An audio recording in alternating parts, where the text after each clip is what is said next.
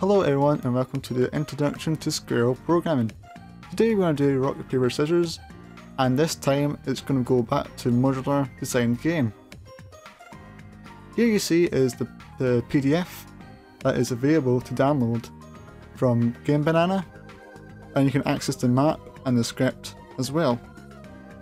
It just gives a good explanation on how it works and what we need for hammer.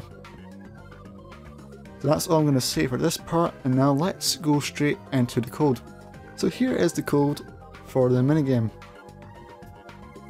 If you don't know already, to do this, you need to go here and then do a logic script. Then make sure you name it, reference it, so manage plus, and then it should be located where your CSGO scripts, VScripts, and you should place it nearby here, this folder. So you hit open, then once it's up here, hit OK. Also, don't forget to reference the logic case here, which is called CPU, under the first entity and entity group. This is for direct access to the script, so instead of iterating over everything, you have direct access. That's the reason behind all these entity groups. It's for quick reference and quick access to the script. This is really important, because if you don't name it, then you don't have any much access. Don't worry about this part here, it's not needed at all. So now if you go to outputs, this is where it becomes really important. So now make sure that all this is referencing the script over here. So make sure that's referencing that. Make sure also that we do run script code. And then this is where we have our global defined things. And this is really handy. I'll show you why. So we pop it back into our code. Here is our main thing for those functions, parameters. I noticed as we use the new slot operator here. This is crucial. I cannot explain it in this video alone, but this is how you declare a global variable in Squirrel. Notice as you have a prefix for each global variable, this lets Squirrel know that this is a global defined. Without these two colons here, it will act as an inner scope instead of an outer scope.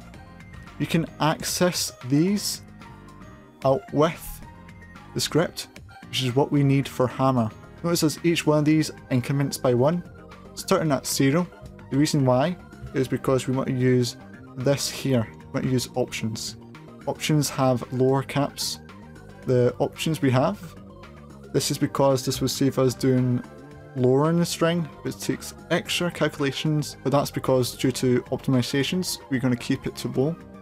So we use these as to represent integers for the parameters. So 0, 1 and 2, basically what we do is 0, 1 and 2.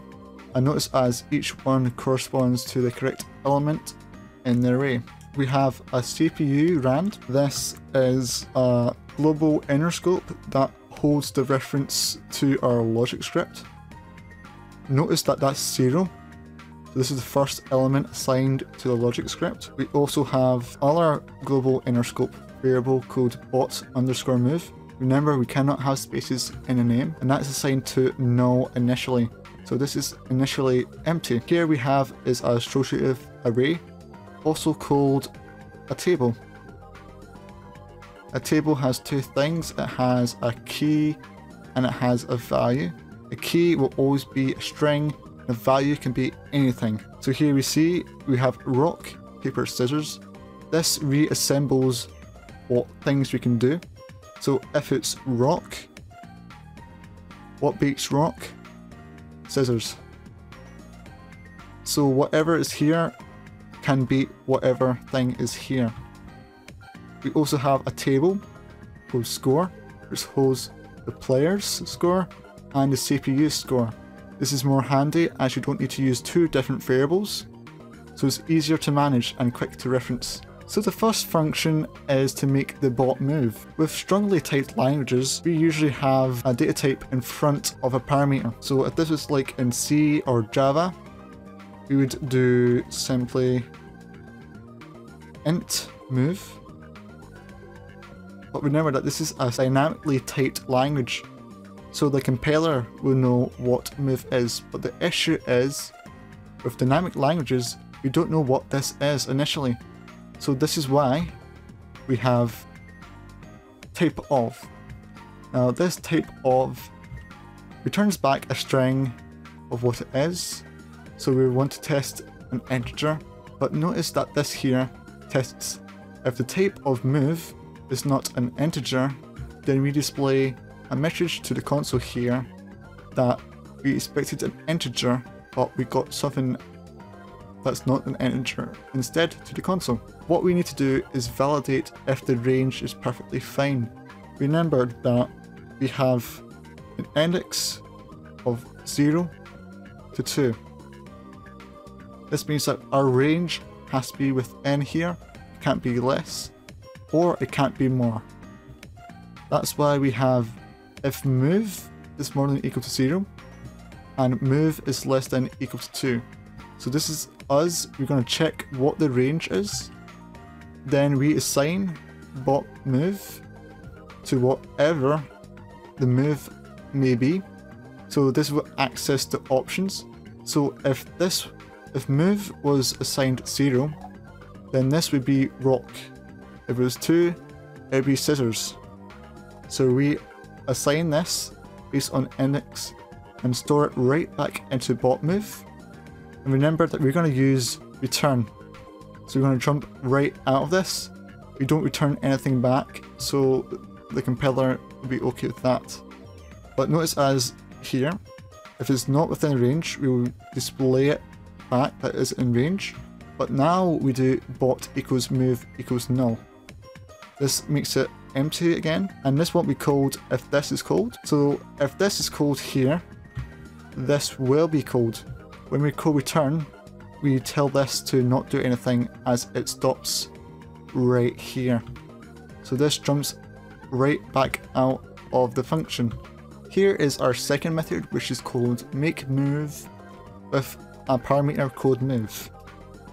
Notice as we use the fire by handle method, this will allow us to activate and control within hammer.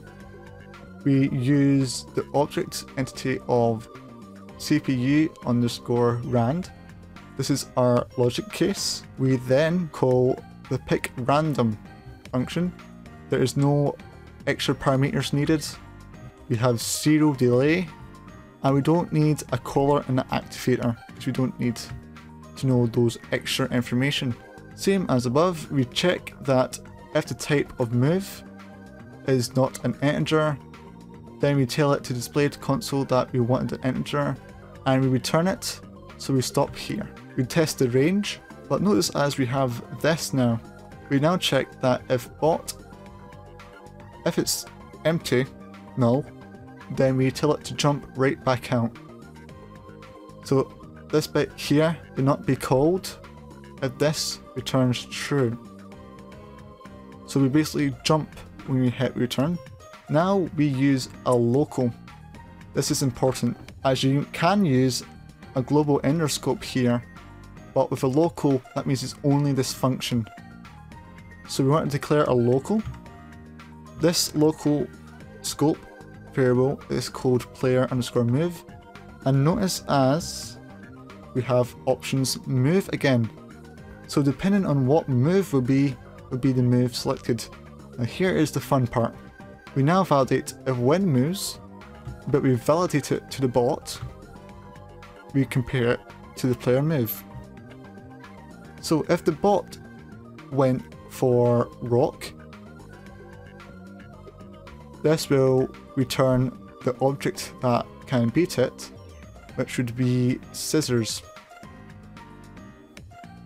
So if this here, if I can draw, so if this here is scissors, that means that the CPU will win. So we use score, we access the CPU, and we increment it by itself, so by 1.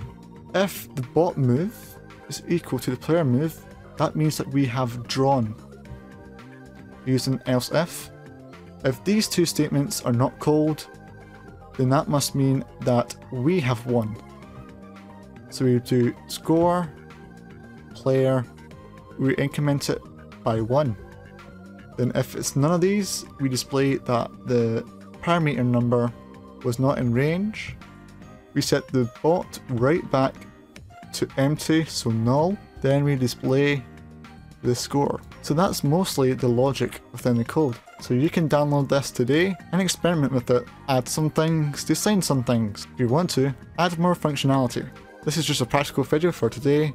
Remember that the PDF is available with the map, and thank you for watching. I know that this hasn't been the best video so far. Hopefully this makes the logic more easier to understand, and I'll try my best to draw better next time. See you in the next video.